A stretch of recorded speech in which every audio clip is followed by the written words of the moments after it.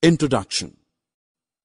Hello children, you may have found that on folding or cutting some objects like blackboard, chalk, paper along a particular line, we get two identical halves.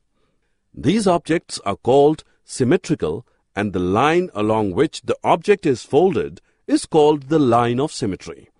Today let us learn more about symmetry. Objectives. At the end of this lesson, you will be able to define symmetrical objects, define line of symmetry, find the number of lines of symmetry in different figures, explain the mirror line as the line of symmetry, recall the applications of symmetry in daily life. Children, look at the rug. When you fold it, the left and right halves match each other. Thus, the rug is said to be symmetrical. Look at this leaf. On folding the leaf, its two halves match each other, thus it is symmetrical. Look at the touch-me-not plant's leaves. When you touch, it is folded in halves. Can you see the two halves matching each other? This particular line created by folding of the leaves is called the line of symmetry. This bug also has a line of symmetry along which it folds into two identical halves. Take a piece of cloth. Fold it into halves. Now cut two small circles from the middle of this piece. Now after unfolding, you can see a symmetric pattern that has a line of symmetry along which it can be cut to two identical parts. Manu and Mrinal have one rectangular cake. Each of them want exact half of it. The cake can be divided in two ways to give equal halves. Do you want to know how? Let us find out. The cake can be divided along the horizontal line so that its two halves match each other. It can also be divided along the vertical line. So the cake has two lines of symmetry along which it can be divided to give two identical halves.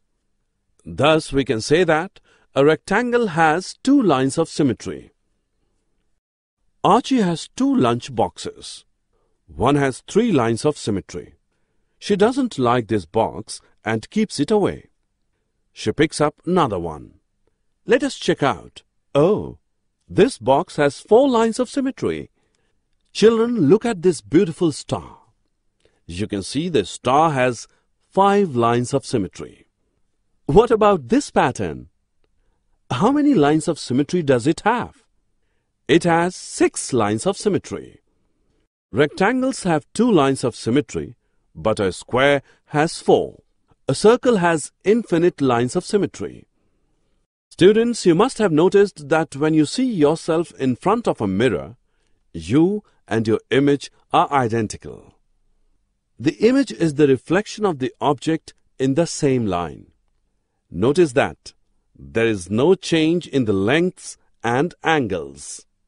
However, in the image, the left portion of the object becomes right, whereas the right part of the object turns left part in the image.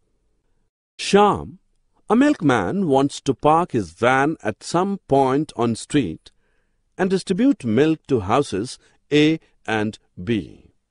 Can you suggest him where should he park his van so that his walking distance from the street to the houses A and B will be least? Let us find out. We can use reflectional symmetry here. Let A be the image of A in the mirror line, which is the street here. Now join the points A and B. You can see that at point P, the mirror line and AB meet. Thus, point P is the ideal place for Shyam to park his van. Children, you will wonder that symmetry is part of our everyday life as it is applicable in art, architecture, textile technology, patterns in clothing, rangoli, etc. Many road signs you see are symmetric. Look at this leaf. It is symmetrical. Thus, even the nature has plenty of symmetrical things. Summary. Let us summarize what we have learned. The figures with evenly balanced proportions are called symmetrical.